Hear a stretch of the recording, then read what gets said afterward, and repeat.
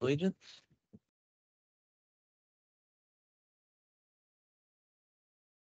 I pledge allegiance to the flag of the United States of America and to the republic for which it stands, one nation under God, indivisible, with liberty and justice for all.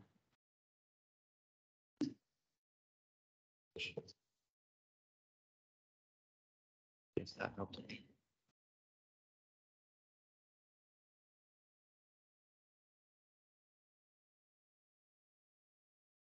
All right, our first order of business is a roll call of commissioners.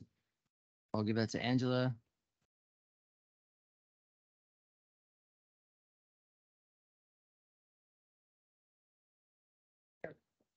Commissioner Branson. Commissioner Journey is actually out. Commissioner Parker, Here.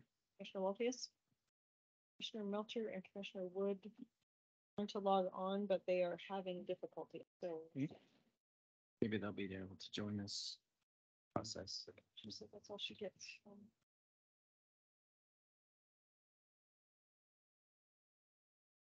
Is she clicking on the link for the first Thursday? Sure, you gets that turned on.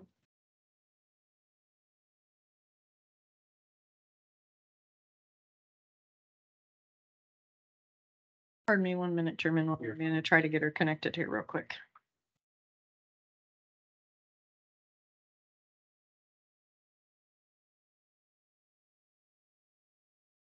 I just did the link right off of her. So.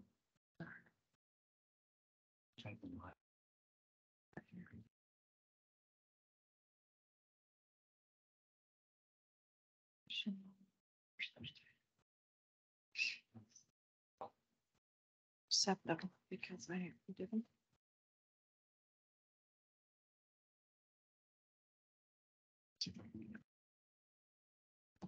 Okay. We can go through the main. Blair and I are going to keep trying to get her connected, but All right, that sounds good.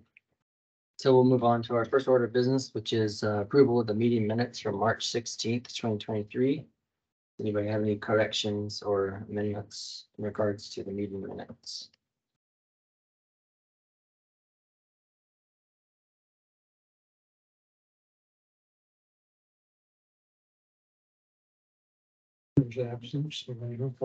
How will that work, Angela? If Henry was absent, the other two aren't on, and do we have enough to approve the meeting minutes, or should we continue those on to the next meeting? I'm thinking because we wouldn't have a quorum. I don't, to be honest, don't know. Exactly. I don't know either. We can maybe can- minutes. We can hold on. Yeah, we All right. put them off. So possibly readdressing the meeting minutes later in this current meeting if we get two more commissioners online to join us. So. All right. On to our, go ahead for our new business of application LA 2302. I apologize for the technical difficulties. Not sure what's going on. So we are coming to the planning commissioners. So you, we went through the process of doing the code revisions that were adopted in October. And we are now finally coming back with some revisions, some corrections. And one of the requirements are we need commission or council approval to sign the application to get it submitted. So some of the things that you are going to see on the application, I have a copy of your application in there, the one we will be submitting for the, it doesn't list all of the sections yet. You will see that actually at the planning commission hearing when we do the public hearing. But just to give you a little bit of a summary of some of what is in there. We have some general clarifications and error corrections, such as numbering errors, code that was missing, code references, etc.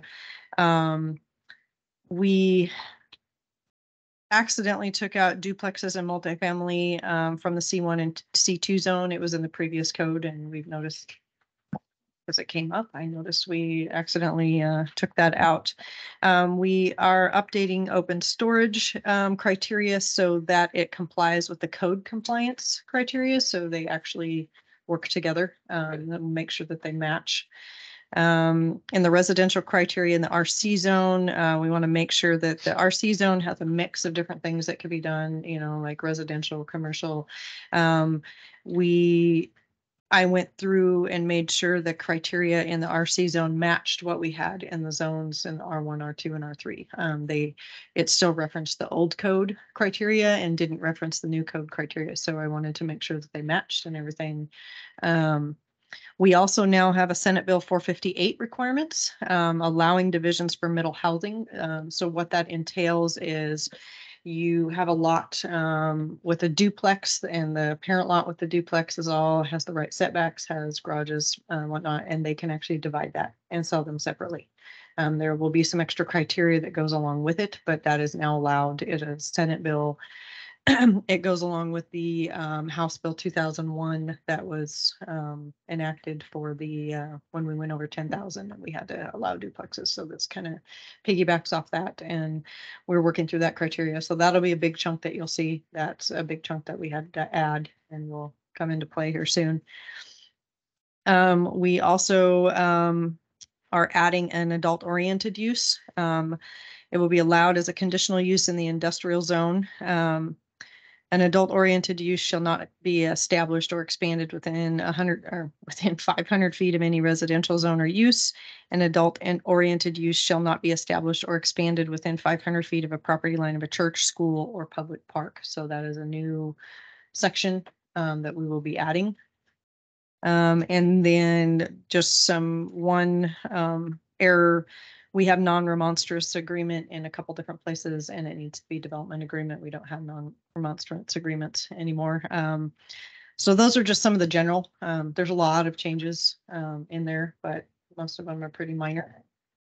We just have the biggest one will be the Senate Bill 458. So mostly clerical. Yeah, so the code does, Welcome, Jamie and Laura. the code does specify that that legislative amendments need to be initiated by either the planning commission or the city council. And so we are just asking for a consensus of the planning commission, whether we can move ahead with this application. It doesn't mean that you've approved all of the changes. It just means that the application will be submitted and we'll put out the notice to DLCD as a potential change. And then there will be the actual text of the changes will come before you, and there will be a public hearing over it, followed by a public hearing in front of the city council. So are we recommending that the process begin? So that's what we're asking you to do. Okay. So it's up to you, but we would appreciate that.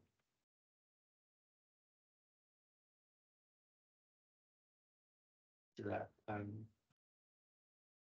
mean, here. Commissioner Wood and Commissioner Melcher, did you hear that exchange? Yes. I heard just the end of it, that you were hoping that we would recommend the plan.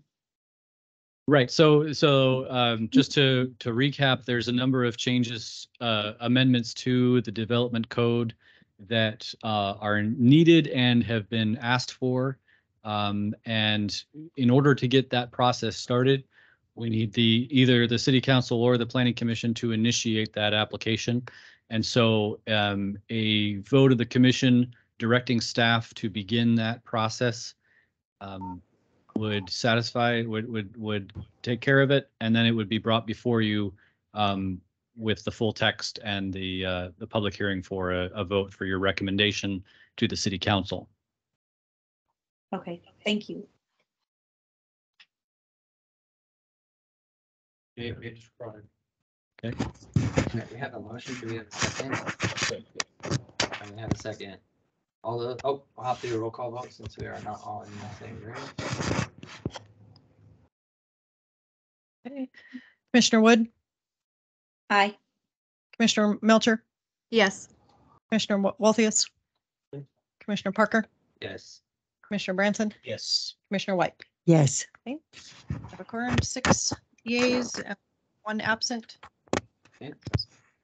So we'll take a slight step back in our little housekeeping duties here, and we'll go back to the March 16th Planning Commission meeting minutes.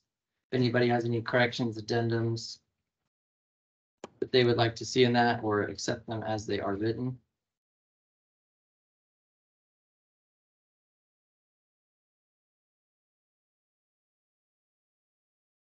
Need a motion from somebody that was there. Yes, as Henry was absent. Miss Nancy hadn't joined us yet. I'll make a motion. Okay, we have a motion to approve the meeting minutes as they are written. We have a second. I'll second. We have a motion and a second. So that will hop over to you when you're ready for roll call vote. Commissioner White? Yes. Oh, I forgot she wasn't here. Yeah. Well, we'll get there.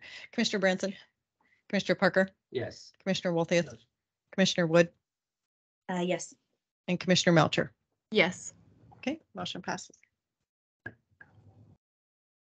So in regard to the public hearings, if we could go maybe slightly out of order and put the housing needs analysis at the end. Staff have any? No, okay. We'll go with that. So we're gonna go ahead and open the public hearing for ZMA 2301 at 6:44.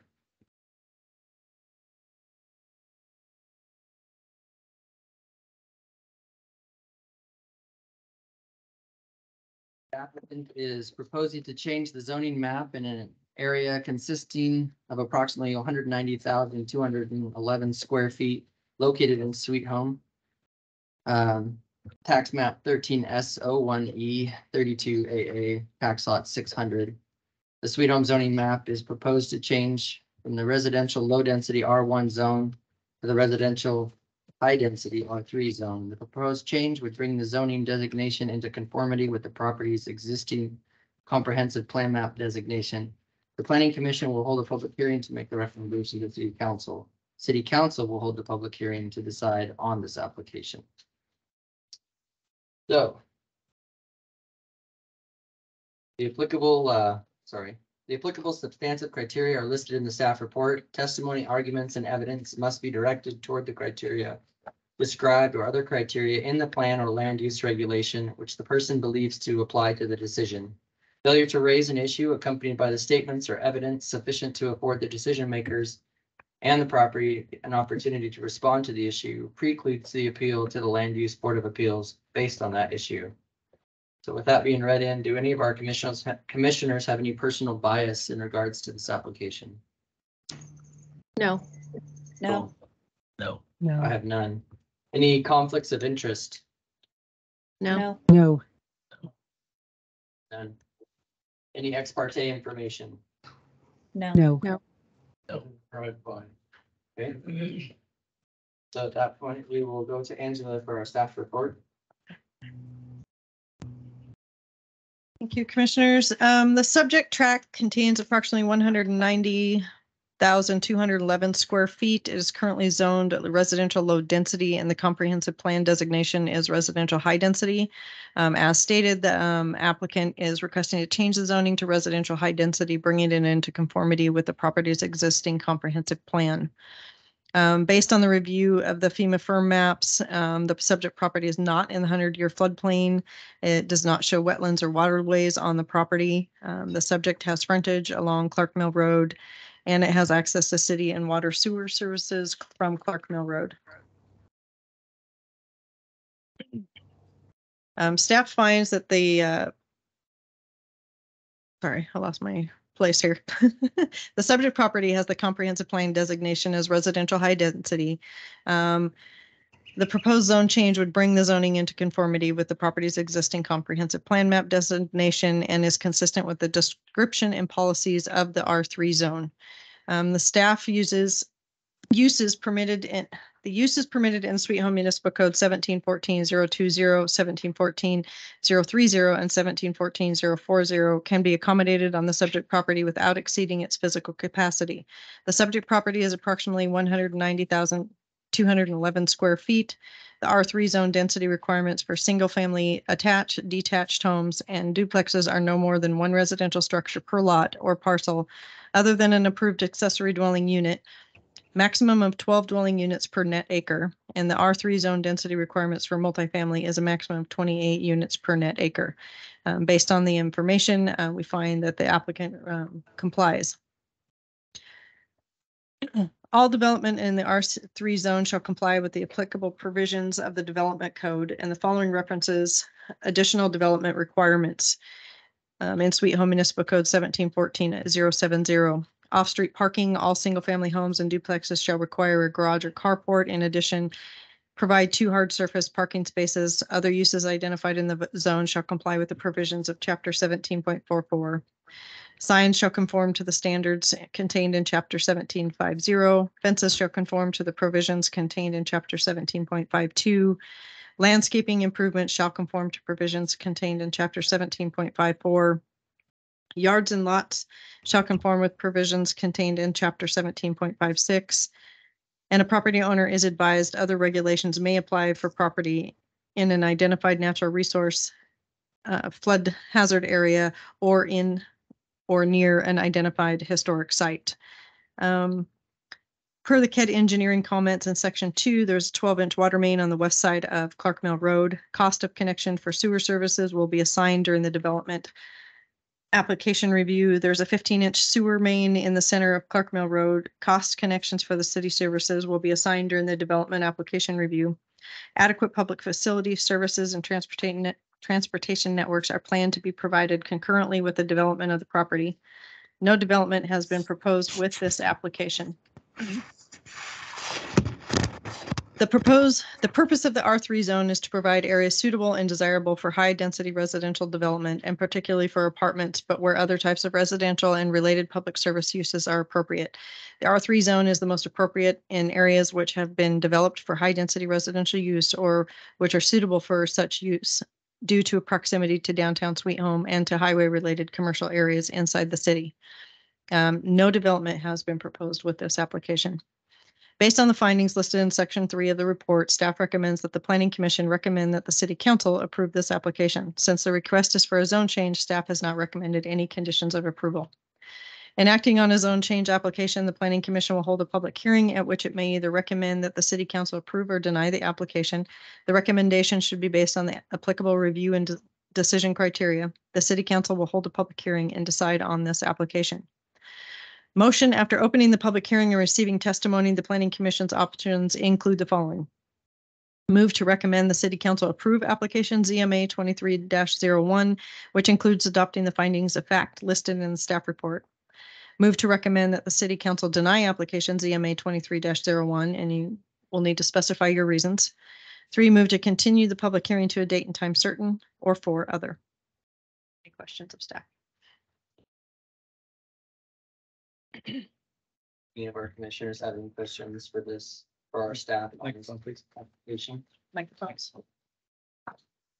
The one time I needed it. Do any of our commissioners have any questions for staff in regards to this application? None. Do not. Commissioner Walthius, can you turn on your microphone? Thank There you. you go. No. All right, this time I'd like to invite our applicant to come forward if they're here tonight. And if you, oh, we're getting your mic turned on too. If you could, after having a seat, if you could state your name and address for the record. Mark Lund, 39627 Mount Hope Drive, Lebanon. Okay, and if you could just briefly restate for the record the purpose of your application. I'm going to be doing Realize Allows apartment buildings with a large fitness center.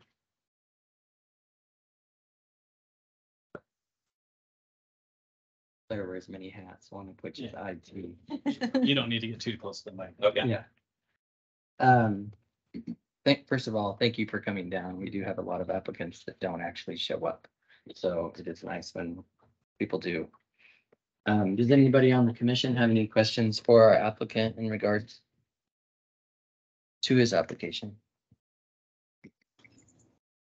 I do It not, right? looks to me like it is just a matter of complying with our comprehensive plan. I do not see any problems for this stage of the progress. I'd be willing to move ahead when others have spoken. I didn't hear what you said your plans were for the property. I'm sorry. Oh, yeah, apartment buildings with a large fitness center. Like a Sam Fit style, pretty large. Okay, thank you. We will have plenty of opportunity to deal with this at a later meeting. Right? Yes. Well, no, No, if, this if, part is our zoning map Yeah. amendment. The rest of it would be Yeah. strictly, I was talking about clerical. the apartments and the fitness center. we We're will, strictly yeah, zoning right now. correct. right, but just to clarify, in the high density zone, apartment buildings are an outright permitted Yes. use. According to the parameters that are in the development code. So there's no conditional use or anything that would come before you. It wouldn't be it Right. if it was a subdivision. Do anybody else have any, anybody? Lovely English stuff. Does anybody else have any questions for our applicant? He can use his hand back here. He'll have a chance in just a sec. All right, so thank you so much, sir. Proponent testimony at this time, those wishing to speak in favor of the application, this would be the time to do so. Opponent testimony, those wishing to speak in opposition of this application. And if you could just state your name and address for the record, that would be fantastic. My name is Mark Scott. I'm at 1207 Clark Mill Road, which is literally next door to that. So I actually have several concerns about this being developed. I have no problem with single family dwellings. When we bought our house, which is next to that property, we were told that that's what it was zoned for. And that it would not be apartment buildings. We were told the zoning was going to be simply that. We were fine with that. You have several people that have wells in that area. Nobody's addressed what that's going to do to any of the wells that most of us are residing with. You have virtually no sidewalks down that street, and yet you're sitting in the middle of a school zone. You already have a traffic issue that's going on Clark Mill right now. I mean, literally this morning, I sat for 15 minutes just trying to get on my driveway. I don't know what you're going to do when you start putting in, 75 to 100 apartments. Then you have that parking condition, unless the city's planning to put traffic lights on both Long Street and on Highway 20. You're going to have a major traffic backup right there. These are some of the things. I mean, I'm sitting there knowing that if you guys have an apartment building put up there, I'm going to be sitting for the rest of my life with the lights shining in the back of my yard. I'm not sure any of you guys would be overly excited to find out that you're having an apartment building put over your backyard. The last but not least is what's that going to do to all of the property values that we have in that area, having an apartment building put right literally in our backyard. I mean, there's several properties throughout Sweet Home that are perfect for putting apartment buildings, but I don't think that you guys are looking at having that right now as an appropriate area because of the concerns. Again, just looking at how much traffic you currently have on Clark Mill Road. What happens when you have all these apartments? Houses is one thing, apartments is a whole different ballgame. These are the concerns that I have. And I would ask that you guys consider keeping this more of a single family dwelling, which it was originally zoned to be, and not allow an apartment building stuck in a residential center. That's my concerns. Okay. They are all valid concerns, and I do appreciate you again coming down and making your opinion known. Our main focus tonight is the zoning change, which you did address. Comprehensive plan map that we have set for the future and the growth of Sweet Home does show this becoming at some point in R3, so a high density area based on its proximity to the highway. Right. Your traffic analysis is very good, although the Highway 20 light would be an ODOT issue out of our I'm hands. just saying. Oh, no, I appreciate it. We have a major traffic problem on Yes. that road as it is. Agreed. So if I may, It's outside Commissioner. the cities. Yeah, hands, too. so we are also about to start our transportation system plan update. Yes. And that's a process, that's a public process, and all members of the public are invited to participate in that. This would definitely be one of the intersections. Clark Mill and Highway 20 is one of the intersections that would be talked about as part of that update. Typically, signalizing an interchange is dependent on development. And so as the need arises, then that's when things kick in. And what's one of the reasons why the city charges system development charges for new homes and especially new apartment complexes, is that some of that funding would go toward improvements such as signalizations. Now, on the sidewalk issue, one thing to note that if there is a high density housing development put in, it would be considered a commercial building permit. And as such, it would have sidewalks and street improvements that would be required as a part of it. So any construction would also be improving the street to address that. If you look at your plot map right now, if Mhm. they put a sidewalk down the front road, which is going to be where their plot map is, you still have the whole stretch in front of my place, plus all the buildings past that. And that's something we've talked about among city staff, is that if a development went through here and improved the sidewalk along the property line of the development, we would also be looking at a coordinated effort by the city and whatever development agreements we have on file with neighboring property owners to extend the sidewalk to connect to Highway 20 and to Long Street. Because if you have something like this in the middle, get the bulk of it done, then it's basically just a sidewalk in front of the two houses to the north to connect to the sidewalk near where Hoy's is, and then the two houses to the south to connect over to Long Street. On my property, you'd have to put a culvert all the way down that. Are you to the That's south it. or are you to the south or the north? I'm to, Are you between this property and Hoy's, or are you closer to No. Long Street? between this property and Long Street. Okay, On top of that, you mentioned that there was no wetlands, but if you will look on the back end of that, that is nothing but wetlands. And I know that because I called the city planning about that originally. So I so was informed that that was all wetlands. I'd have to take a look at the city's wetland map. Well, there's a creek that goes right down. Sure. that. But that's also a building permit item, that there are rules surrounding wetlands and how far back you can be from them, and what mitigation standards, what mitigation would be necessary. In fact, there's some other development along Long Street that is severely impacted by wetlands. And so the developer has changed the way that property is being developed. This would be no different, that any issues like that would be handled through that construction process. Now, the final point I wanted to make is you brought up the light shining into your backyard. We do have rules, and a lighting plan would be required, and no light trespass would be permitted. That is, any lights that are on the property would have to be directed on the property itself and not to spill over to any neighboring property. Now, my understanding is that any development here would connect to city water. I don't know of any plans to construct a well. You put a massive parking lot in the middle of that property that has water runoff. So any water runoff would have to be managed on the site. And typically that runoff is directed toward the street, the ditch. So the ditch that's along Clark Mill, as part of the street improvements, that ditch would be made into a storm drain pipe going through.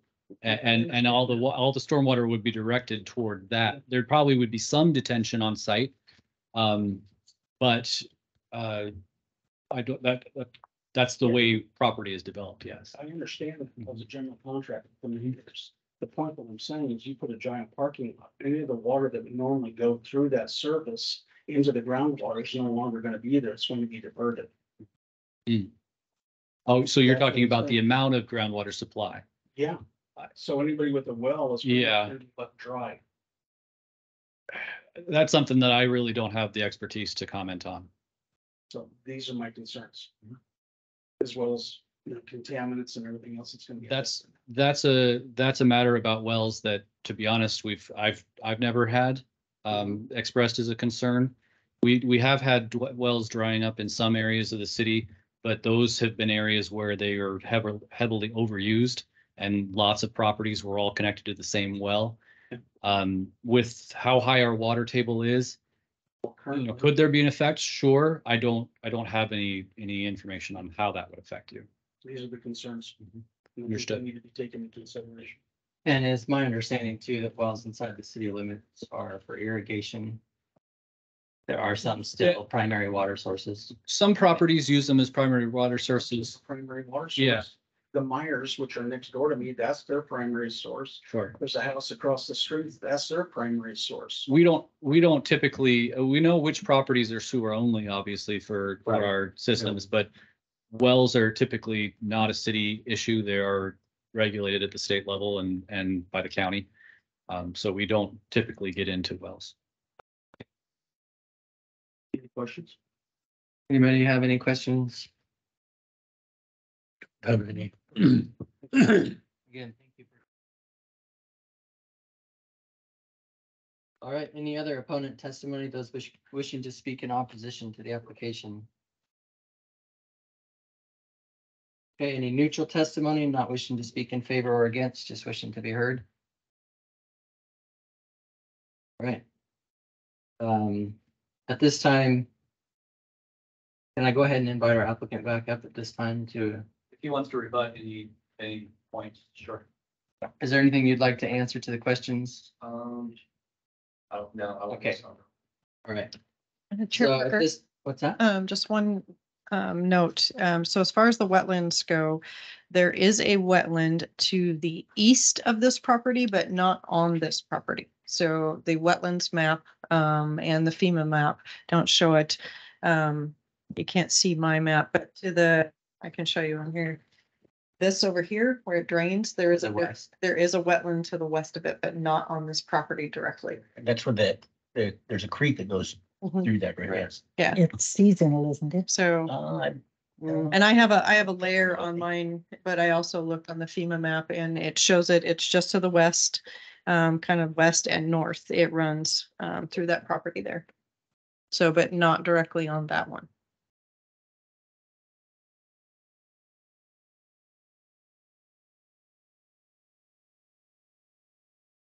All right, so then we'll go ahead and close the public hearing for discussion amongst the planning commission at 7:05.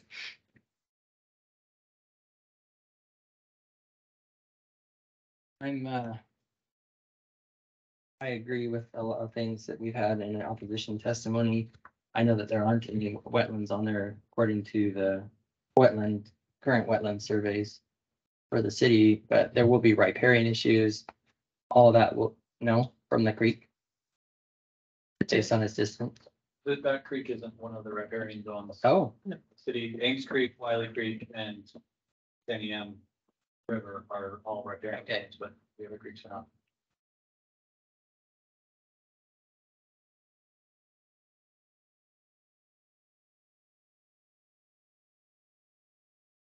does anybody else have any questions or concerns they'd like to address? My concern would be, depending on how many units that they request is the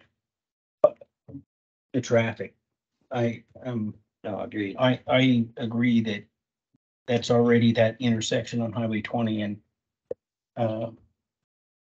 Clark Mills, a nasty intersection.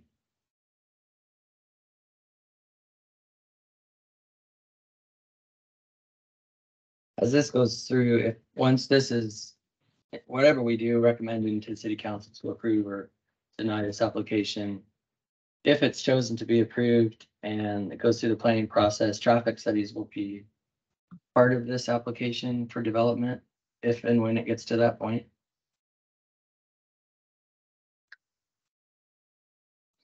We're still getting used to our new code, and so we don't Yeah. have it memorized. And just to Believe we're talking clarify, about Traffic and oh, sorry. Sorry, go ahead, Commissioner. No, just to clarify, so in the staff findings, I just want to make sure that I'm reading it and understand correctly. So our new zoning map our new comprehensive plan, this property the plan is to designate it as high density, but right now it's low density. So the comprehensive plan, which was last updated in 2010, Right. but even that, I think that wasn't updating the map. The comprehensive plan map that we have is from basically early 2000. That designates it as high density residential. So it as is typical when you, and I don't know what it was before then, we could research that if that's of interest. But as is typical, when you update a comprehensive plan, the plan gets changed, but the zoning is usually left alone. Because the thinking is to give the property owner the benefit of any benefit that the previous zone had. And then if they wish to change the zone, they can. And so often we have applications like this that come before us where comprehensive plan states that that's what it should be, but it's out of compliance, and so they're asking for it to be changed. And so, yes, it's currently R1. Yes. And the comprehensive plan says high density would be R3. Okay. And it states that it should be or could be. It says that it should be, that's the plan, is for it to eventually be changed. But again, it's basically, the only reason it wasn't changed at that time when the comprehensive plan map was changed was to give the property owner the benefit of either zone with whatever that property owner wished to do. It's the same circumstance that we have right now, that we have the RC zone and the MUE zone. So our new comprehensive plan designation for recreation commercial is now the mixed use employment. We didn't just go and change the map. We changed the comprehensive map to MUE. So if at one point anyone in that RC zone wants to change it to the MUE zone, they have that opportunity. We don't just automatically change it. So they now have the opportunity though, however, to do that. So. And I did find, so traffic impact study, a TI required or a change or one or more of the following: a change in zoning or plan amendment designation, operational or safety concerns documented in writing by a road authority, an increase in site traffic volume generation by 300 average daily trips or more, an increase in peak hour volume of a particular movement to and from a street or highway by 20% or more, an increase in use adjacent streets by vehicles exceeding the 20,000 pound gross vehicle weight by 10 vehicles or more a day, existing or proposed approaches or accesses connections that do not meet minimum spacing or site distance requirements or are located where the vehicle entering or leaving the property are restricted, or such vehicles are likely to queue or hesitate at an approach or action, creating a safety hazard, a change in internal traffic patterns that or a TIA required by ODOT. So when there's no application for building associated with this zoning change request, but when there is something submitted, we would look at how many units are proposed, how many units they're asking for, and see if these criteria match. Depending on how dense it was, I could see that there's certainly a possibility that it could be an increase in site traffic volume by 300 average daily trips or more.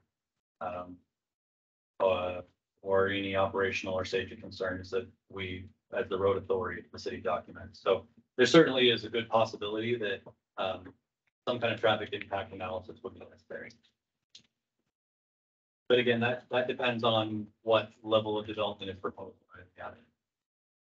And in the development information volunteered by the applicant, if they did do a fitness center, that fitness center would be closed to the residents of the property. If it were open to the public, it would become commercial at that point. So tonight is the first time I really heard about the fitness center being very large. So typically with an apartment development, usually those kinds of amenities are for the residents. I have not heard of any that have one that's open to the public, and that would probably not fit within the zone. This is not a mixed use zone, not a commercial zone, and so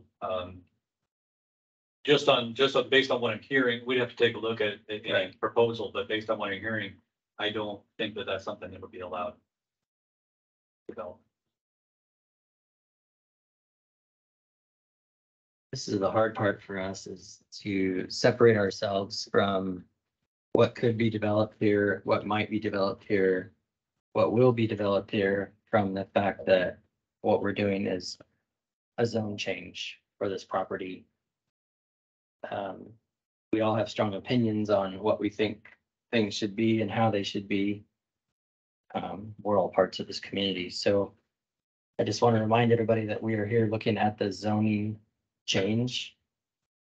And that alone, and the recommendation for the zone change to go to city council.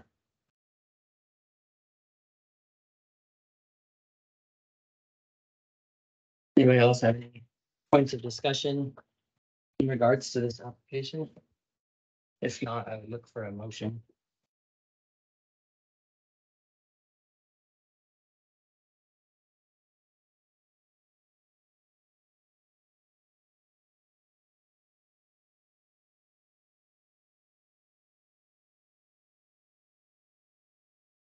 Be quiet. Very quiet.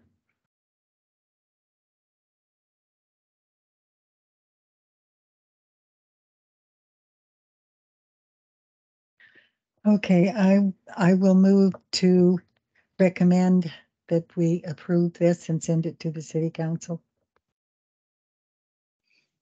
I'll second.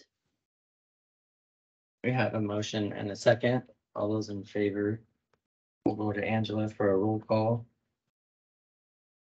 Commissioner Melcher, Yes. Commissioner Wood, Yes. Commissioner Walthius, Oh, Commissioner Parker, Yes. Commissioner Branson, No. Commissioner White. Yes. 4 ayes, 2 nays, motion passes. I would encourage you to go to the city council meeting where this will be sent next from us. And again, be there. It's frustrating that I called city. You guys told me one set of rules. I come here and I hear a different set of rules. As to, Very frustrating. Of what the property was intended for, you let me come here. all of these things that they. Yeah. You turn down. So, thank you. For this. thank you. If Yep. All right, so we're gonna head on to application VR 2301, and we're gonna open the public hearing at 7:15.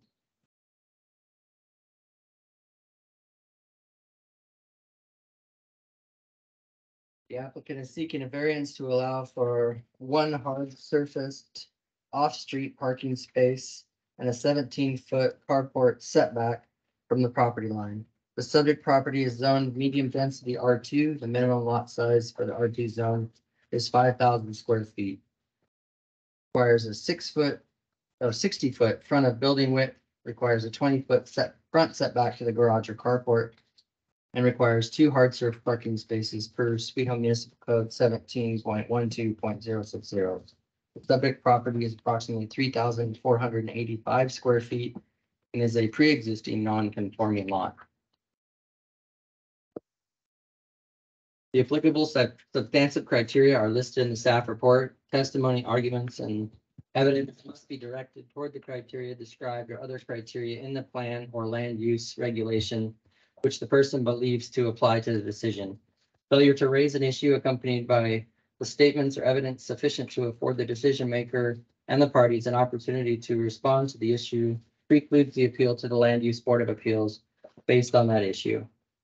Do any of our planning commissioners have any personal bias in regards to this application? No. No. No, I have none. No.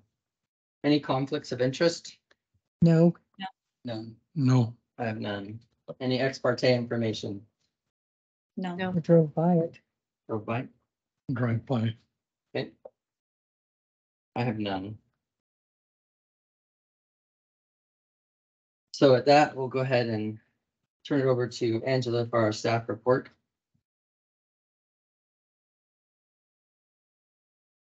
As was stated, the applicant is seeking a variance to allow for one hard surface off-street parking space and a 17-foot carport setback from the front property line.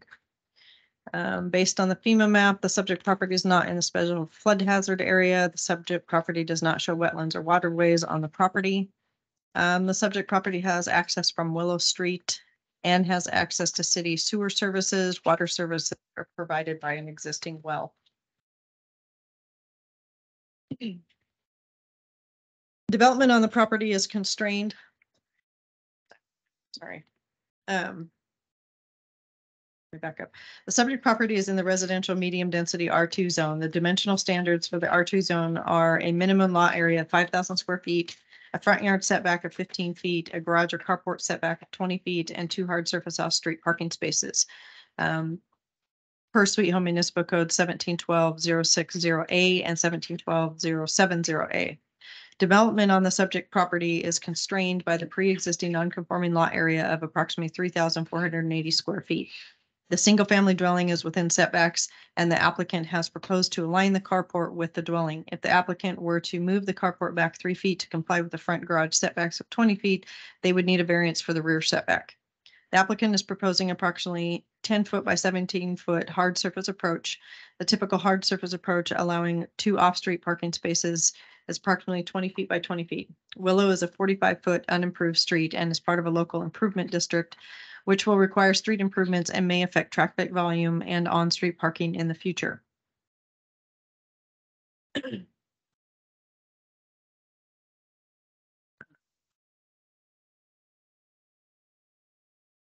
The development on the subject property is constrained by the lot area of approximately 3,480 square feet. Minus the approximate 10-foot by 17-foot, 170 square foot proposed hard surface approach, the applicant has approximately 816 square feet, roughly 48 by 17 feet of front yard space left. If the applicant were to comply with the 2 hard surface off-street parking spaces, approximately 20 by 17, they would have approximately 646 square feet, roughly 38 by 17 of front yard space left. The alternative would be to allow a variance to the rear setback and move the single-family dwelling and carport back 3 feet, allowing for a 12 by 58, which is 696 square foot backyard. This would allow for a front setback of 20 feet and allow for more off-street parking and front yard space. And just to clarify there, thank you. There is no house. It's a bare lot. Yeah, this is not, yeah.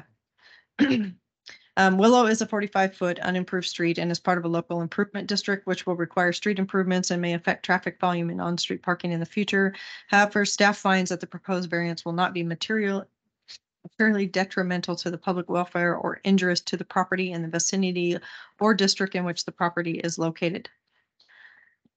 In the residential medium density zone, there are no minimum building size for stick-built homes, and the minimum garage or carport requirement is room for 1 car. The site plan submitted to the building department, attachment B, shows a 28 by 38, 1,064 square foot single-family dwelling and an attached 10 by 28, 280 square foot carport. The overall footprint is 1,344 square feet. The applicant also shows only 1 hard surface approach on the site plan. Staff informed the applicant that they would need a variance for the plan that was submitted.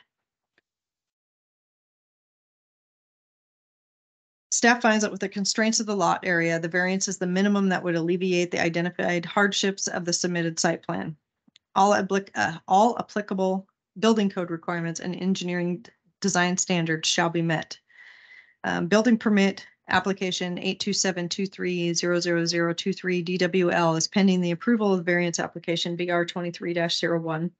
The building code and engineering requirements will be reviewed prior to the issuance of the building permit. Other than the front setback to the carport and the off-street parking requirements, all other zoning code has been met. Staff finds that the applicant has met the criteria listed in section 3. Staff has not recommended any conditions of approval. The Planning Commission will hold a public hearing at which it may either approve or deny the application. If the application is denied, the action must be based on the applicable review and decision criteria.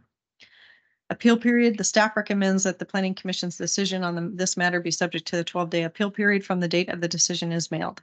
order after the planning commission makes the decision. Staff recommends that the planning commission direct staff to prepare an order that is signed by the chairperson of the planning commission. The order shall memorialize the decision and provide the official list of conditions, if any, that apply to the approval if the application is approved. Motion: after opening the public hearing and receiving testimony, the planning commission's options include the following. 1, move to approve application VR 23-01 and thereby permit the variance for the subject lot located at 1907 Willow Street, Sweet Home, Oregon 97386, identified on the Lynn County Assessor's Map as 13S01E 29CC, tax lot 801. Adopting the findings of fact listed in section 3 of the staff report, the setting of a 12-day appeal period from the date of the mailing of the decision, and hereby direct staff to prepare an order to be signed by the chair to memorialize this decision. 2, move to deny application VR 23-01 and thereby deny the request for a variance for the subject lot located at 1907 Willow Street, Sweet Home, Oregon 97386. Identified on the Lynn County Assessor's Map as 13S01E 29CC, tax lot 801. Adopting the findings of fact, the setting of a 12-day appeal period from the date of the mailing of decision, and hereby direct staff to prepare an order to be signed by the chair to memorialize this decision. 3, move to continue the public hearing to a date and time certain or for other. Any questions of staff?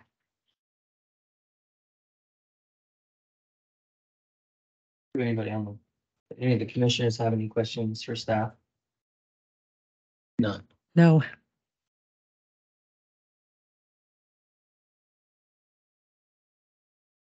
All right, if No. nobody has any questions for our staff, we'll go ahead at this time and invite our applicant up. If they wish to speak.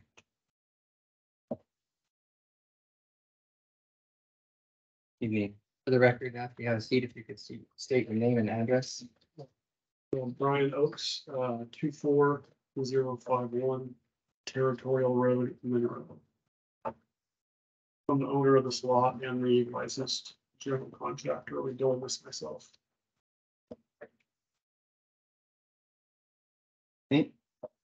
Anybody, oh, for the record, if you could just quickly state why you're asking for the.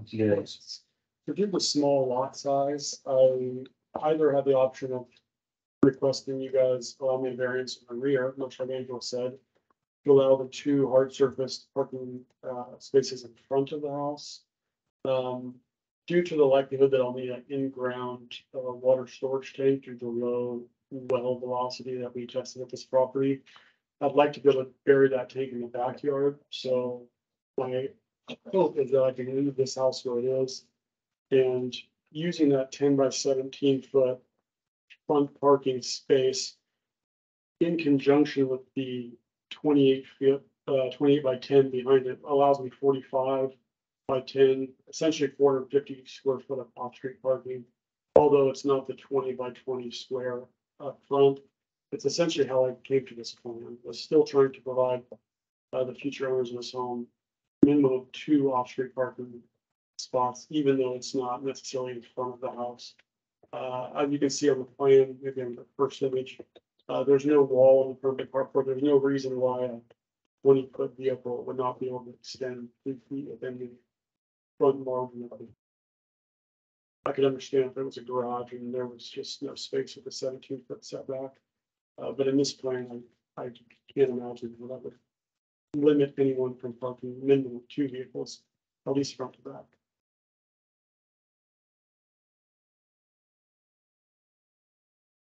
That being said, I'm completely agreeable to if it's in your guys' purview of the best interest to move the house back and put the 2 front parking spots. That is, I'm completely in agreement with that.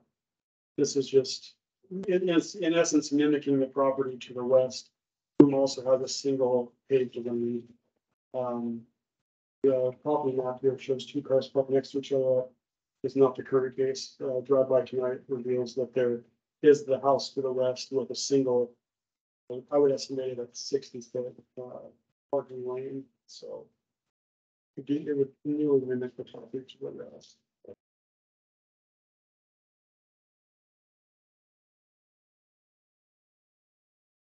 Just for clarification, this is the lot where there was a fire. Correct.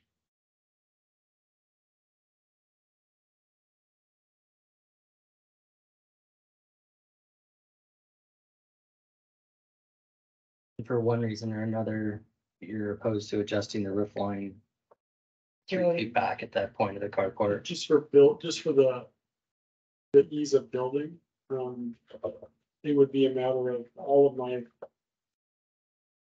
my trusses. If I move it back 3 feet, then I would have my truss front marking dog leg in, or it would have a 5-foot overhang, which would likely change how I would have to build my bottom cord of the truss.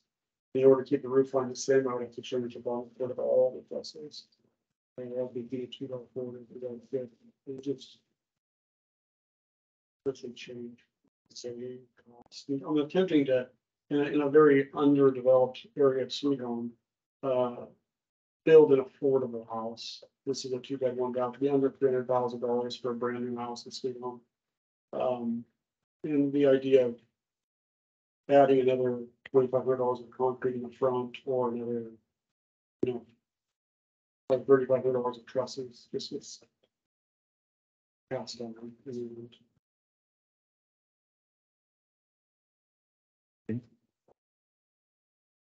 Does anybody else have any questions for our applicant? If there is street improvement in the future, is that carport going to be too close? I mean, it's an improvement district, so how's that going to affect it?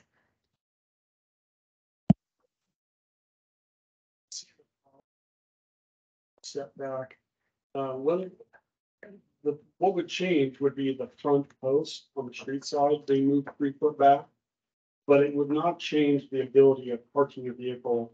You essentially still have an unobstructed 45-foot by 10 concrete drivable surface. I could see, like I say, if it was a garage where it had a front wall and it was 17 foot, you simply can't park a 22-foot vehicle without it being 5 feet in. But in this setting with an open wall in front, it would just be those 5 foot under the carport with the additional 23 feet in front of that vehicle remaining. So as long as nobody put in for a permanent box in the carport and make it a garage, or if that became an issue, then we need to discuss, I guess, with you guys about then doglegging that front wall in 3 feet to maintain that 20 foot stuff out. So also though, along with the post, the beam that bears the trusses would also have to go in 3 feet. It will, and it just, again, for construction's sake, meeting it at the corner of the house where all of our corner load beam, it would be a matter of just having a corner load beam for the house plus moving 3 feet and doing everything. Again, not completely undoable, just ease of building, cost of building. And not seeing that 3 feet, as a realist, that I don't know what that post being 17 foot from the street as opposed to 20 changes with the accessibility or parking off street.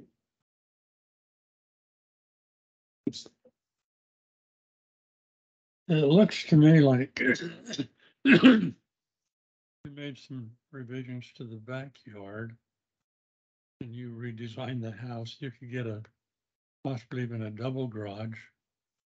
Certainly could.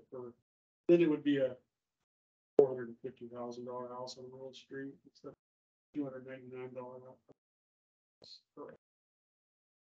The option, the other alternative, is simply like Angela had suggested in the staff report, moving the whole house back 3 feet and then putting the 2 paved parking spaces up front.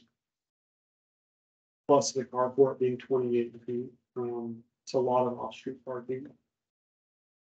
A lot of concrete. So what if you moved it back? Could you get a single garage with a parking stall that would not overlap the city property?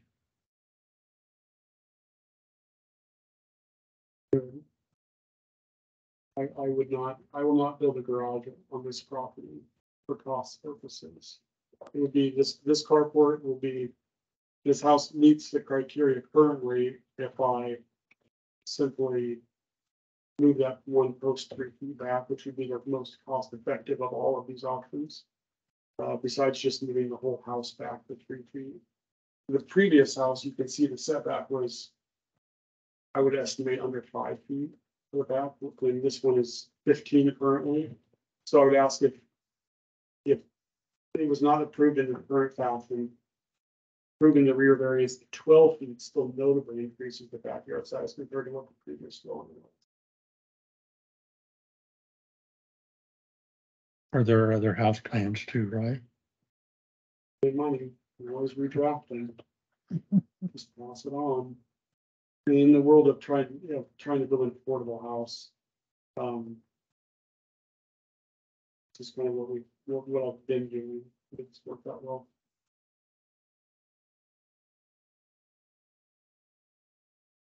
Okay, does anybody else have any questions for our applicant?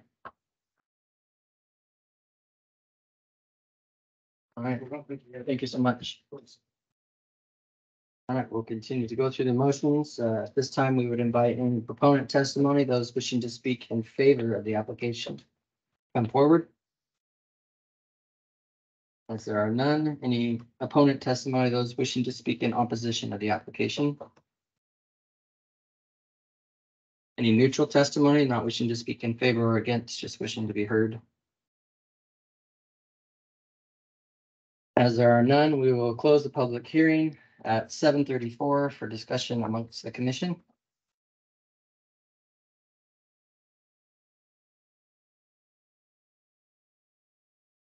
This is one of those that I think the intentions are great. Fixing the neighborhood up, building something new, trying to revitalize the area.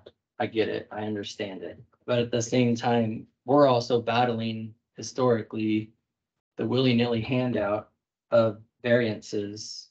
And on this home, there are no geological issues on this property, no unbuildable slope, there's no creek, there's no large obstructions.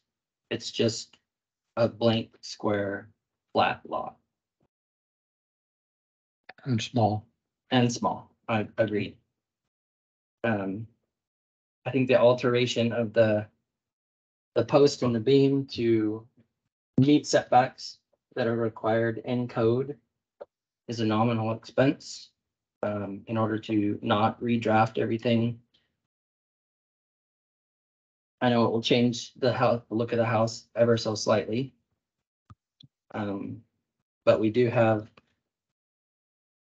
some submitted letters from neighbors as well with concerns about going forward and construction of things in this neighborhood to come.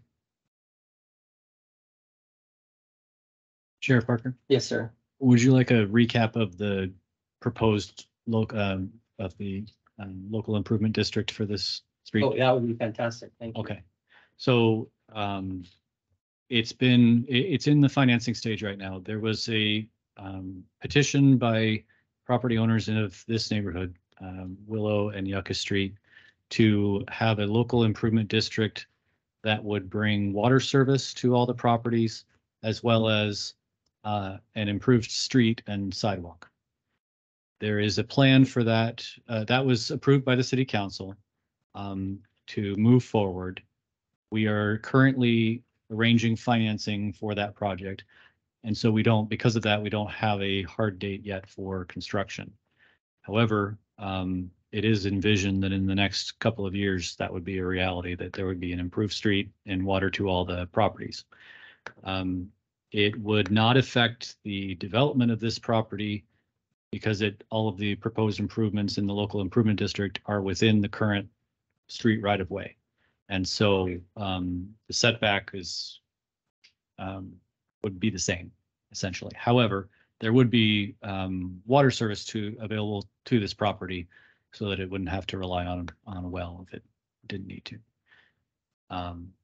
But that's coming. Unfortunately, we don't have any hard dates yet, but it is an ongoing project.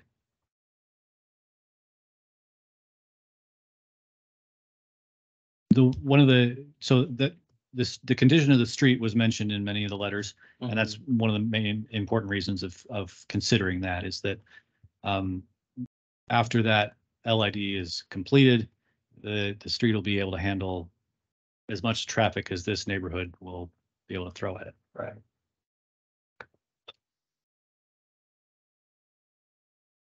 My biggest concern with allowing just the 17-foot setback, I know it's a post, I know it's a beam.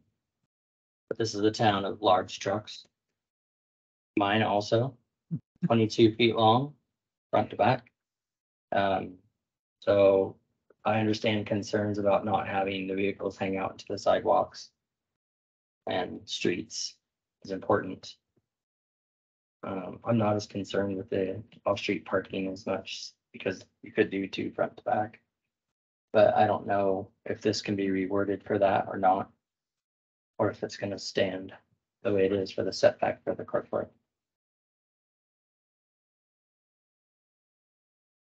Excuse me. I look at this and I wonder how many of these 6 vehicles are associated with this address, either as ownership or by visitors. And that probably is not applicable to what we're talking about tonight. Not really, no. Yeah. But it does apply to what we call off-street parking. It certainly affects what we think about the project tonight. And my feelings are that, I would rather make some adjustments in the backyard and then make the front yard more compliant. I would even be willing to do 1 car space if it were a garage.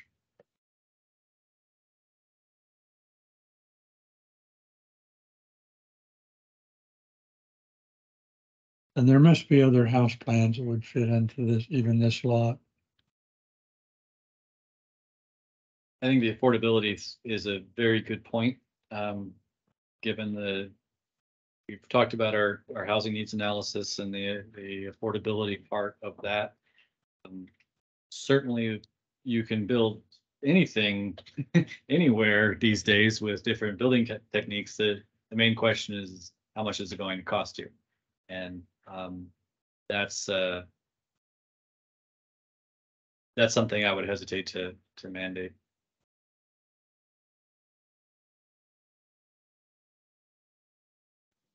Well, moving the house back 3 feet meets the criteria for the carport in front and doesn't require any changes in the house plan.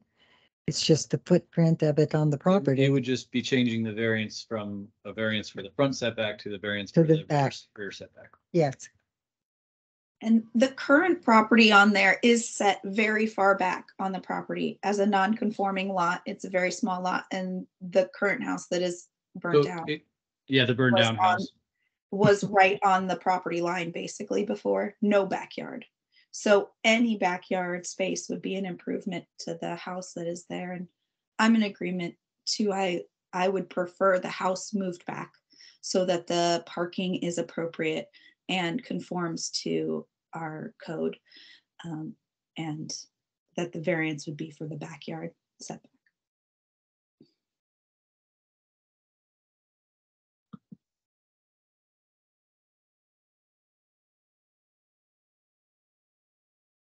So if that motion were to come forward tonight, would that cause any problems with the existing application and the wording of going from the front yard to the backyard? No, Or- because it would be the order you would make a motion to revise the variance for the 3 feet for the rear setback instead of the 3 feet for the front setback. Okay. You still need to address the issue of the 2 off-street compared to the 1. So.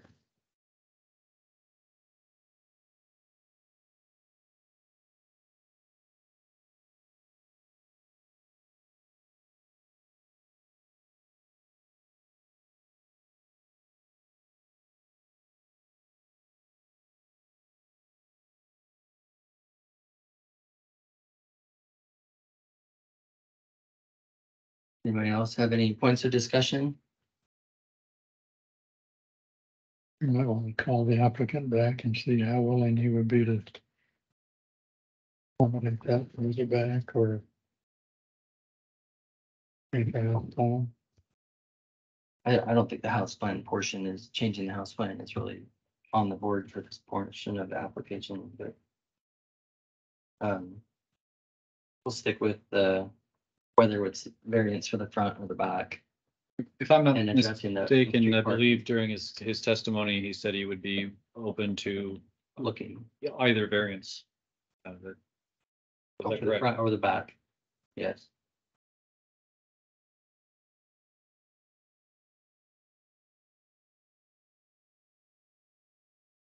Let's give them an opportunity. You guys have any? Nothing more. No, would you like to have him come back up? No, I don't think so. I agree that moving it back 3 feet. That solves the I- issue. That solves all, it's the easiest way to solve the problem. That solves the setback issue to the carport, but it doesn't solve the second issue of 2 off-street parking spaces. Right, I mean, you'd want to approve. If that's the direction you want to go, you'd be approving a variance for the rear setback and for the number of off-street parking spaces. But moving the house back 3 feet to allow for the front setback to be correct would also allow for widening of the driveway at that point. To accommodate the 2 off-street parking spaces. But currently on the plan that was submitted, there is only 1 off-street parking showing. So even moving it back, there would still only be 1 on the plan. So Right, you the driveway would, would you become would wider. need to vote whether he would need to add a second one. Because the hard surface, because it'll be a hard surface. So whether he has to hard surface 1 space or 2. Okay. Well, I would make a motion based on what appears to be his willingness to accommodate that and move it back. I would make a motion that we approve the application with the adjustment of 3 feet, reducing the variance or providing a variance for the backyard. And proceed as planned. Okay, do you want to address the off-street parking in your motion? Well, this would accommodate then 2 off-street parking. Yes.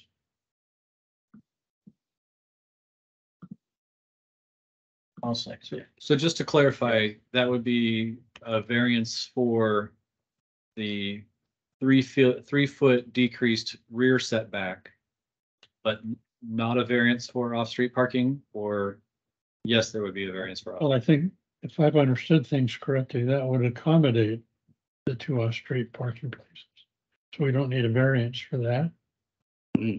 But what is proposed is 1 off-street parking. So that is what the variance is for. So Okay, so let's include 2 off-street parking places in that motion. So approving the 3-foot, the variance for a 3-foot setback into the backyard going to 12 feet, but still requiring 2 off-street parking, hard surface parking spaces. Correct.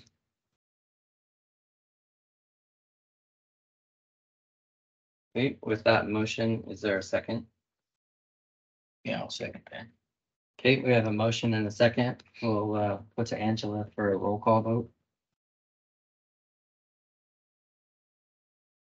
Commissioner Parker. Gonna have to say no. Okay.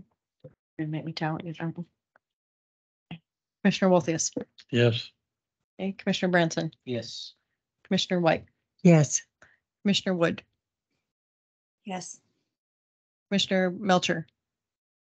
We did lose her, so I don't know Oh. if she's on. She did. She had connection issues, so we Okay. do not have her anymore. Okay, so it is, we still have a quorum, however, so it is 4 yay votes, 1 nay, so motion passes. Great. Thank you so much. Brian, I will contact you about.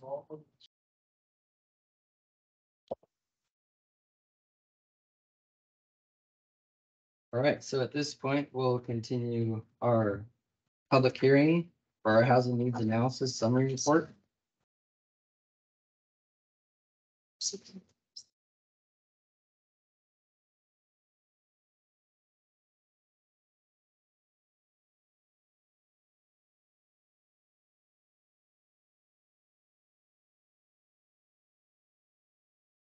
Right, so we are, unfortunately, our consultants for housing needs analysis are not on the meeting.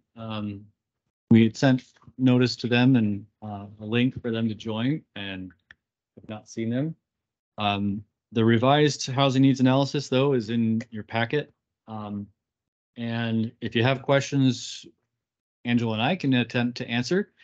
But otherwise, it's kind of in your court. If you have questions about it, we can certainly continue it to another meeting and try to get our consultants, make sure that our consultants are represented here for you to answer their questions. However, if you don't have any questions, you are at liberty to simply recommend adoption of it and have it move forward. But that is up to you.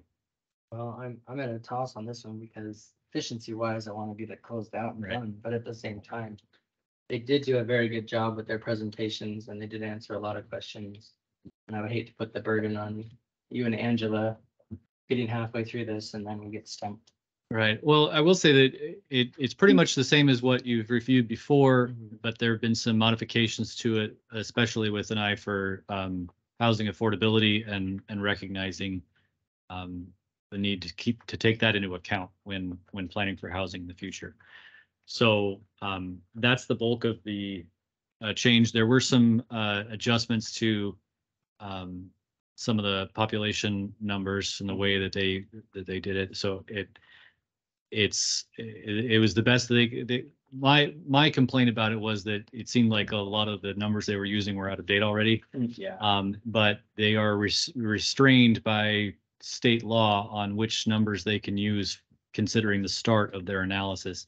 And it's just kind of bad luck on our part that this process started before the more correct numbers came out. And so that's what we're left with. But those were the only actual changes made. And given our amount of developable land, we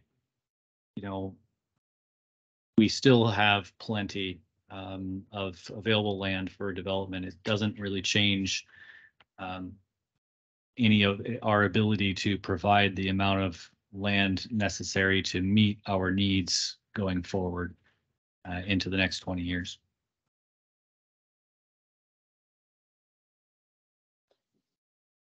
Well, I'll turn it over to my fellow commissioners. Do you guys feel that you've had your questions answered in regards to this, or you've had enough time to read through it? I want to proceed, or would you feel more comfortable if we held it off to one more meeting? For our newer commissioners who weren't able to be here when we actually were able to ask questions, it might be better. Although to me, it looks almost exactly the same as they presented to us, but that way, to, push it off again, maybe to get somebody here who can answer questions and talk to us about it. Because it was very important that they stopped it so that they could make these updates. So I'd really like them to come back and tell us what the updates were. Yeah. Well, and to clarify, it was DLCD that really put the pressure on this happening, these changes, and so they did address all of DLCD's concerns, and so that's why we're at this point where we are. Have you guys had a chance to look through it at all or have any questions in regards to it? I've read through it, tried to understand the graphs. The main thing that came out to me was the proposed projected population increase and how many new housing units would be required for that. I was shocked. But then it's 20 years too. Correct.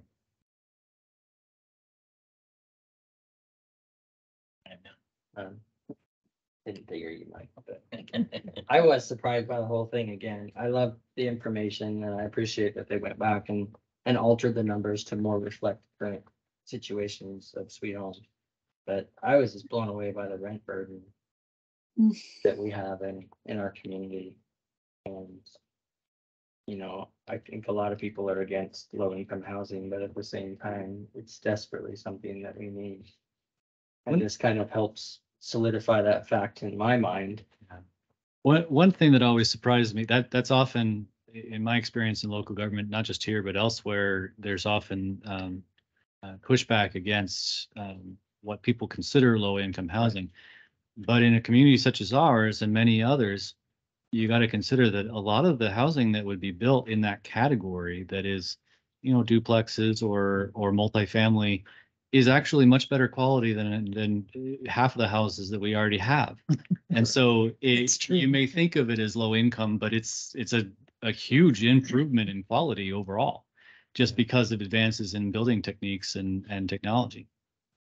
We drove through an amazing little one, Cottage Grove, just this last weekend. And it was a great little tiny community. Obviously, the houses were smaller and they were closer together, but they all looked very cute. The color schemes were great. And like you're saying, how low income housing today is not the same as it was mid to late 80s, early 90s. And it's not even really low income anymore. No. It's middle income and The rent burden is Average for income. all who rent. yeah. Yeah. Well, and it all affects the supply, right? Yes. Newer housing is going to put pressure on owners of older housing to either lower their rent or make improvements. Yeah. Just a comment, I had a little time to kill today in Lebanon. And I did drive down around the veterans home and all the new apartments around the medical school, everything west of the hospital. And some of it is very attractive, I will have to admit. And like Nancy, I'm shocked at the projected growth, both in Lebanon as well as Sweden. But we probably have to deal with some of these things. Well, it's funny because I look at the numbers and I think that they're understated. I think they're low. and that they're shocking. I get that, but they're even more shocking is that they probably should be higher numbers than what are shown. I think I know 20 people from my wife's place of employment that have moved from Eugene to here in the last year. And so I feel the numbers are low, but we'll see how it goes. Maybe there'll be a stall somewhere.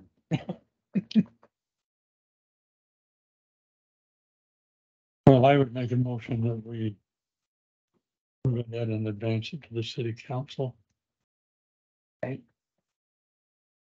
We need to open the hearing first Yeah. and then go through the proper. So we opened jumped this, right in. we had this public hearing before and it was Excited. continued.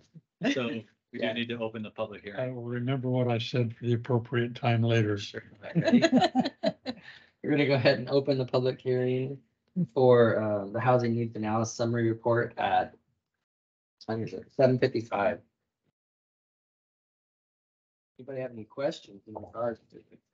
So just as a reminder, Chairman Parker, this is not only the housing needs analysis summary, but it is also the comprehensive plan update. So which is included in that. So Just the housing.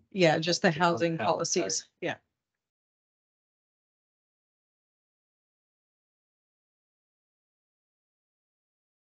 So if you want to move it forward, what we'd be looking for is a motion to recommend to the city council that the change to the comprehensive plan be adopted and as well as the housing needs analysis be adopted.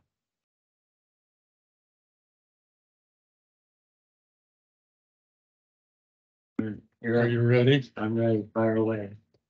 I would make a motion that we forward this to the city council, meaning the housing needs analysis as well as change to the comprehensive plan to accommodate that.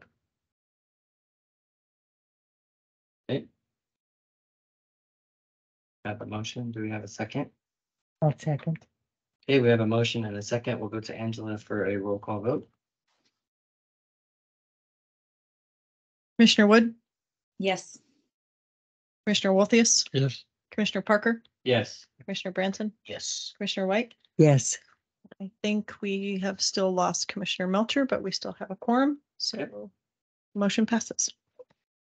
Right. And as, we'll close that one. Close that for discussion and then. I'm sure Yeah, all of the audience members are probably irritated. I know. Poor Angela has to type all this up. What we record them for the next thing for that. Yeah. Hey, maybe a little B-roll for the Christmas party.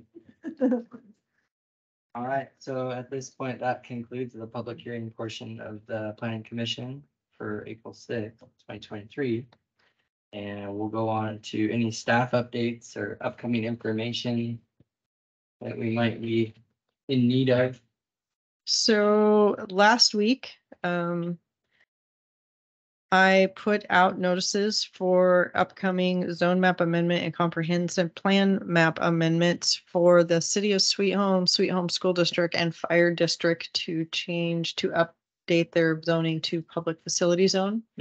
I will admit, I will never do that again all at one time because I had to mail out 1,642 notices. And you get about a third of Yeah, I those got one of back, so those. now I'm having to process all the returns.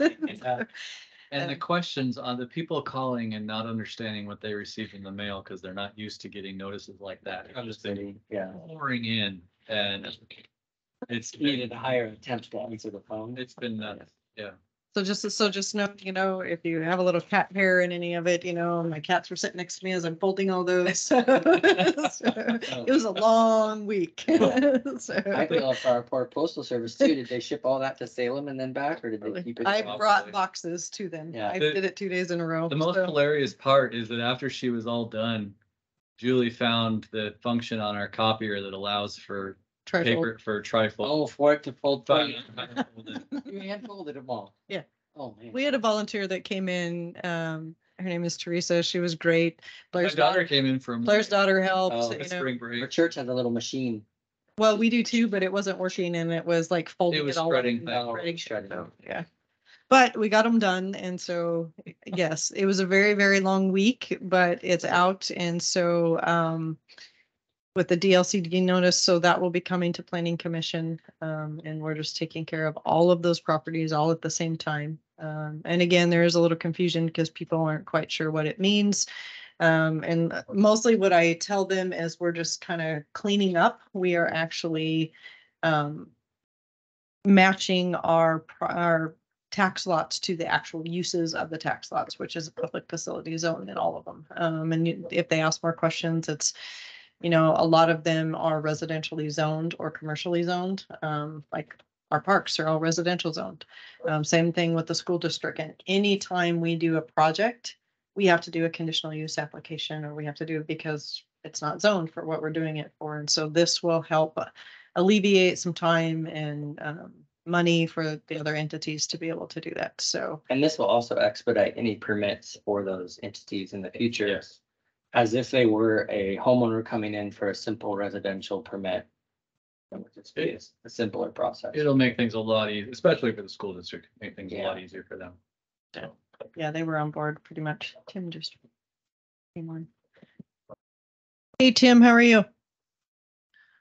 I am good. I am so sorry. There must have been a miscommunication with Scott. I can't get a hold of him, but I'm here. If you haven't already gone through the PowerPoint, I'm happy to walk you guys through it. Well, they passed it and to move on to the city council, but. Oh my gosh, I'm so sorry, you guys. I'm in Arizona. If it, I've got the flag right over here. So, I just as proof that I'm just getting out of a meeting here. So, and if the sunburn's not, a clear enough indicator. Anyway, I'm so sorry. Thank you so much for all of your collaboration. I remember working with you guys. It was really enjoyable. So thank you. If there's anything else that you need from me, I'm happy to take any questions or anything like that. Well, I appreciate all your hard work and everything you've thrown into this. I know it's not such an easy task, and we made you go back and do some edits, but thank you so much. Well, that's the sign of a good process, and I really can't commend you guys enough for how well this went. And so, kudos to staff, kudos to you all, and thank you. And please staff, don't let me, don't hesitate to let me know in the future if you want me on for city council or anything like that. I'm happy to do it. Thanks, Tim. All right, Thank take you. care, y'all. Thank you. Thanks, Tim. So, and then, besides those notices, the, mobile food unit code, went through city council. It is now enacted. So, I still need to come up with the applications. But I had 1,600 notices to put out, so I didn't get that done last week. On the application, I was just curious, are we gonna, before something's approved, do they have to show proof from food handler, not food handler, what is it? It's, Health Department. yes, health department. Is that part of the portion for approval? The approval? So with our process? transient merchant application, we did. And so I haven't gotten that far to look into how much of that transient merchant application we're gonna apply to this mobile food unit. Because technically it is their responsibility, and Right. if the health department comes and decides to check on them, they should have it there. Okay. Whether we want to continue to take on that responsibility, we haven't discussed that yet. It's an area that I'm hesitant to get into because there already is a robust enforcement mechanism in existence with the health department, and I have full confidence that they will be out checking on things because they show up to Harvest Festival and check everybody there, and that's not even a permanent installation. So I'm not really worried about their enforcement, and to require, people to involve us in that, it adds a layer of complexity to it that Sure. just adds time, and it's not really where we need to be. Sure. So Understood. we're kind of avoiding it. And do you have any more staff stuff? Because I have other stuff. Other staff updates?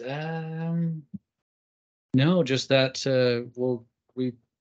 we already mentioned the code update that we're talking about, and we're coming to terms with the code being a living document, which it kind of needs to be. So various tweaks will have to happen over time. So we appreciate your help with that, and that'll in the next 45 days, we'll have that in front of them because it's 35-day notice. Yes. So as of tomorrow, DLCD. you passed it tonight, so I can get it to DLCD. Well, we still have to make some edits because I have to Right, actually right. submit the edit. So we'll but- probably have it into DLCD next week, then it'll come before you. But other than that, we don't really have a lot of other planning efforts to report on. No, I did want to bring up, though, I stuck on roundtable just so I wouldn't forget. Arbor Day celebration is next Saturday. These are just general things. Northside Park, 10 o'clock to 2 o'clock. We're gonna have, we'll do the grand opening for the dog park. There will be a dog parkour demonstration. Yeah, someone thought I had a spelling error on my flyer instead of saying dog park. It was like, no, it's dog parkour. It's tricks and stuff. We'll be opening up the racquetball court so people can take a look at it. The guys have been working really hard. They painted the restrooms. They got a sidewalk put in. They actually took an old fire hydrant and turned it into a dog watering station. And granted, the grass is not going to be nice and grown by that time because they had to put some sprinklers in and some different things, and it's been raining nonstop. And so there'll be some different vendors out there handing out dog treats. There'll be some free plants, and the biggest thing is our Arbor Day celebration. We'll be actually putting in some trees for our Arbor Day celebration in the dog park to provide future shade. So it should be a good time. Come out where we need Wally here to tell us what the weather's going to be like in a month. Right. And then we. On that note, yeah, I encourage you all to come out. It'll be great. And I'm just impressed with the amenities that are at Northside, and especially given the use that it's really an underutilized park. And it's got riverfront, it's got bathrooms there, it's got the tennis courts and the racquetball courts, and now a dog park. And if you haven't been inside that racquetball court building, it's actually a really nice court. And it is a very, and it's really unfortunate that it is not used more. And so given, people going nuts about pickleball recently, I mean, I think racquetball is going to have a resurgence too. So we went into check it out. the racquetball court to check it out for pickleball. Mm. My husband and I, and really wouldn't work for pickleball, No, not quite. but if you fake the tennis nets, you can. Well, and we've talked about the possibility of adding some lines to the tennis court so that it could be used for either pickleball or tennis. Yeah. And that wouldn't be very difficult to do. So No, it's not. And pickleball is a lot of fun. I've heard lots of good things about it. I love the fact that you're planting the trees at the dog park, so they're doing double duty. Well, Shade and- they're actually outside the fence, aren't they?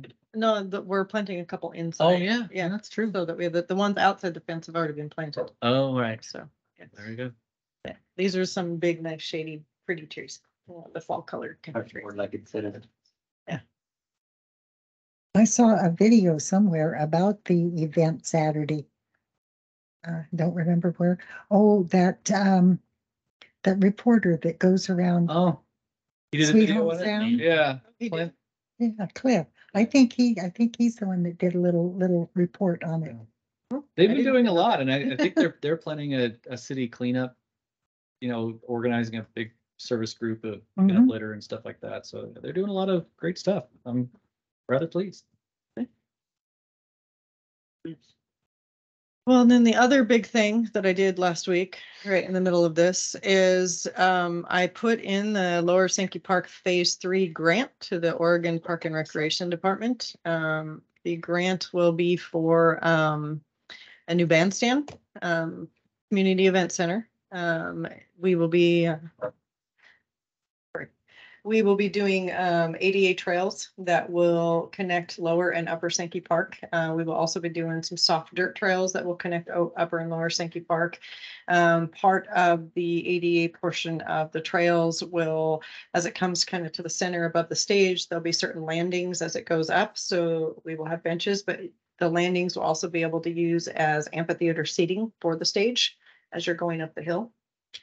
So these are, in order to qualify for the grant, there's certain parameters, such as the accessibility and seating areas and different things you have to do. So we think that we put together a really good proposal, especially based on the first one we did.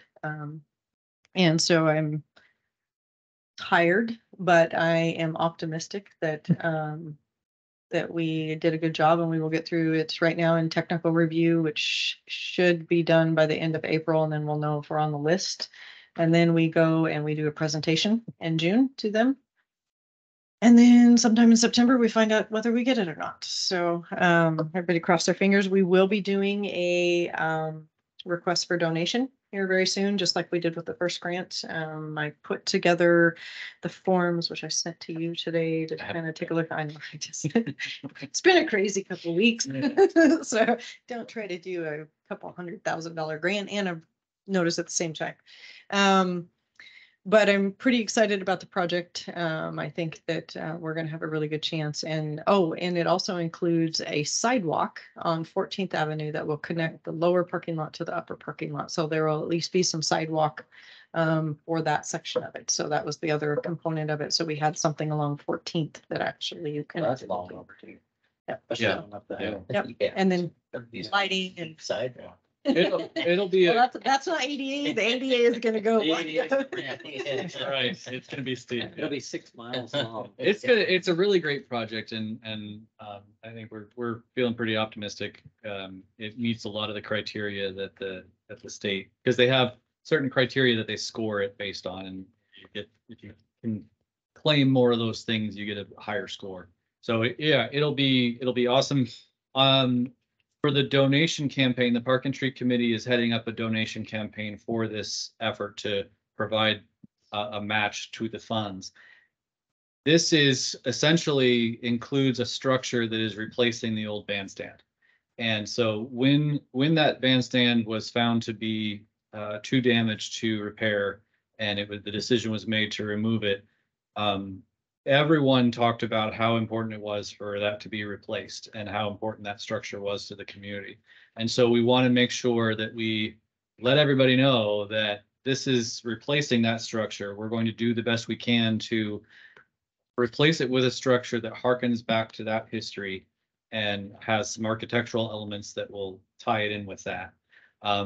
But I know that was because that was so important to the community. We want to give the community the opportunity to show how important it is to them and join with everyone in our donation campaign to help make it a reality. So tell all your friends, we'll have those donation forms ready and By the first of next week, we're just putting it all together, making sure, yeah, and last time it was very successful and the community came together to put the playground in and redo the plaza. And so we're hoping, we're also for that phase 2 in July, we are going to be putting the donation memorial. We'll be placing the donation memorial down and we're going to be doing kind of a park celebration in July. So we'll be sending that out to just bring everybody together that donated, including, our contractors and just kind of say, thank you, this is what we come up with, and then we'll launch phase 3. So yeah, so all the people who haven't made a donation for Sankey Park before can see the monument that we have put to honor those who did donate for that first phase. And we hope that we can add some more names to it in the future. But I just want to give a public thank you to Angela. She's been so busy mostly because it's my fault. And, I told her to go ahead with these projects and they have taken up a lot of time. And I'm glad that she has not, at least to my knowledge, expressed any anger toward me. It'll probably be expressed later in some way, but we have a day off last week. she worked like ridiculous hours and then took one day off, and it's not enough. So, but anyway, she's just done a great job. And Brian Wade, who took Joe Gravel's place in our department, was a big help on that grant as well. So we're excited about it. Excited about all this work. Excellent. And then the only other thing I was going to bring up is we are going to have new hours of operation. Oh yeah. I wrote a note so I wouldn't forget. Starting April 17th, the KED department, Community and Economic Development Department will be open Monday through Thursday, 7 to 5:30, and we will be closed on Fridays. So we are going to some 10-hour days. Kid staff are moving to 410s. So that's why it's on all my emails. So if you get an email from me, it's nice and bolded so people know. People can reach us before work. They can reach us after work. Yeah, that's actually really. But Fridays are usually really dead for us anyway. We really don't get much activity on Fridays. So The early hours are really appreciated. Yeah, not waiting till 9 o'clock or something for everything to open. And it gives people a little bit of time before, that 7 a.m. and then a little bit of time after 5 p.m. And it's like anything else. If someone calls, says, I'm on my way, we're not going to lock the door on them. Right. Because I know a chairman that has done that a couple times. Oh, wait a minute, I'm working on it. Just kidding. I'm just kidding. So that was the only other things I had. Yeah, obviously we've got a lot going on. We've also got Master Parks Plan, TSP. I don't know, what else do we have going on? that's enough. Okay. Stop there. We're still working on this. We received a grant for some electric vehicle charging stations, and we're working on that. That's in the negotiation phase with the contractor. But if that happens, it'll be on 10th Avenue in the right of way. 10th Avenue has already been, as part of our streetscape plan, 10th Avenue was designated as to be changed from two-way to one-way traffic. And then there would be additional parking added in. If you move it to one-way, it gives you a lot of space, and we could add a lot more parking to downtown, which everybody always tells us we don't have enough parking. So here you go. But that would also allow for a couple of those spots to be electric vehicle charging stations.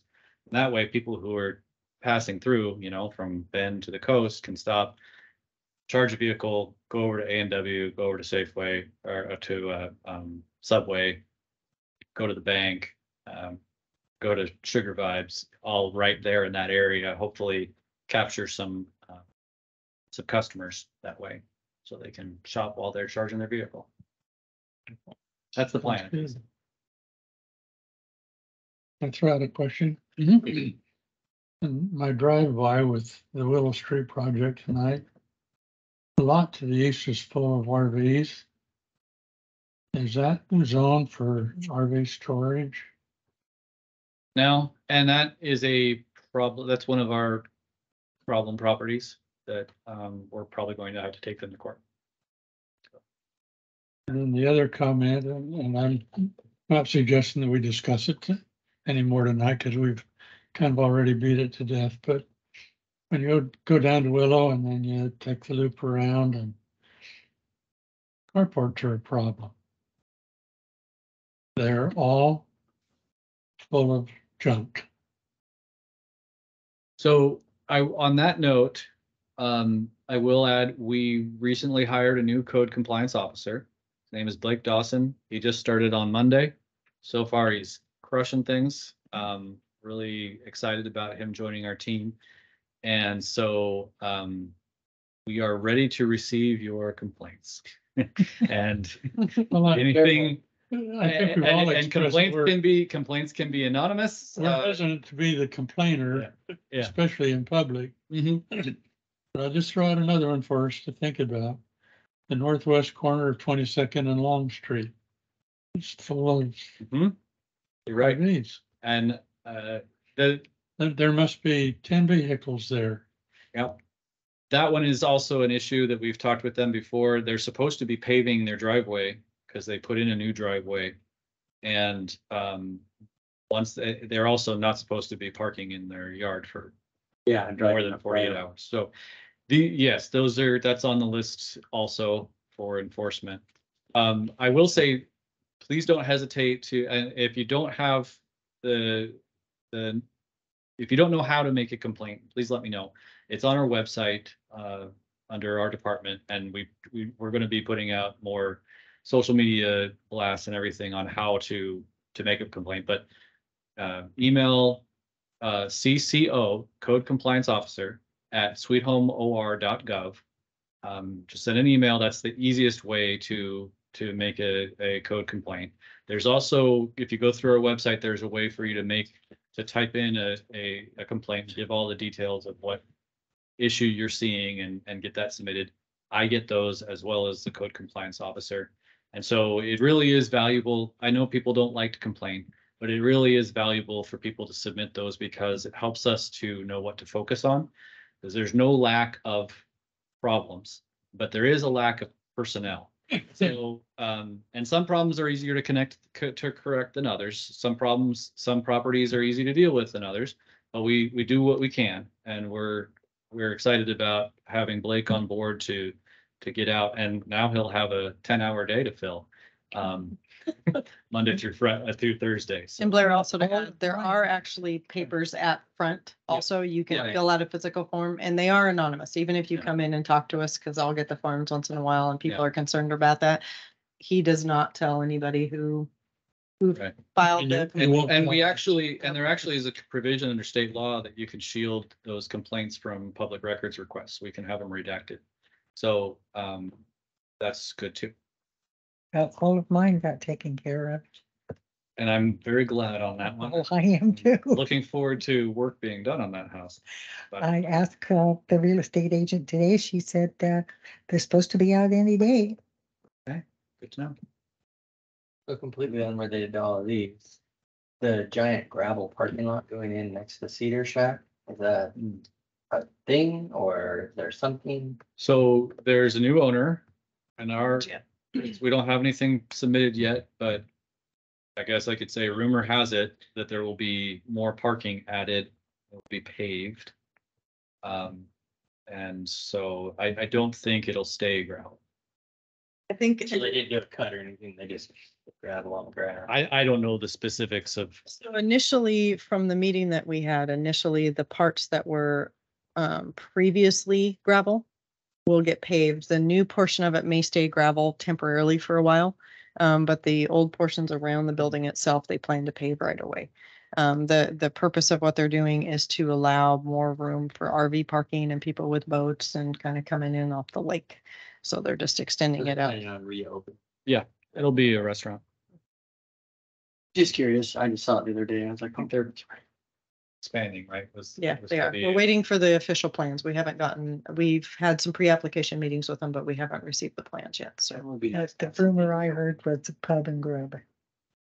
And that may be true. We haven't We haven't received anything specific. And actually, and in building plans, it won't tell us what kind of restaurant it is, but Right. Right.